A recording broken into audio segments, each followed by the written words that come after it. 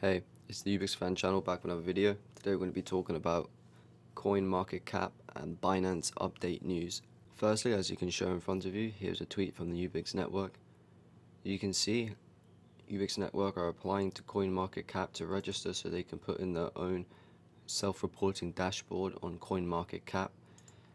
If you don't know why they're doing this, it is currently because coin market cap does not have UBX's circulating supply on it. Instead, it has its maximum total supply. So people, new investors, when they click onto CoinMarketCap to get some information about UBX, they see maximum supply a trillion, they don't see circulating supply, and they get scared off from it.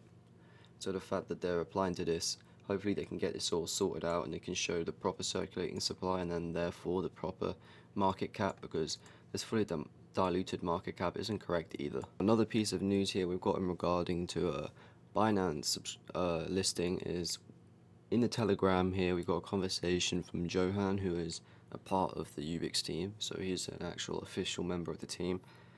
He's put in the Telegram here mentioning that they're now going to reapply to Binance as they got rejected before because they did not have a high enough trading volume.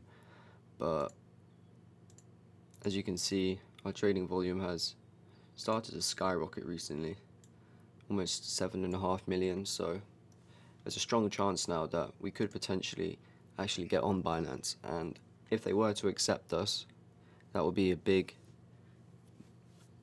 announcement, because Binance has a lot of users on it and it would allow a lot more people to buy at UBX.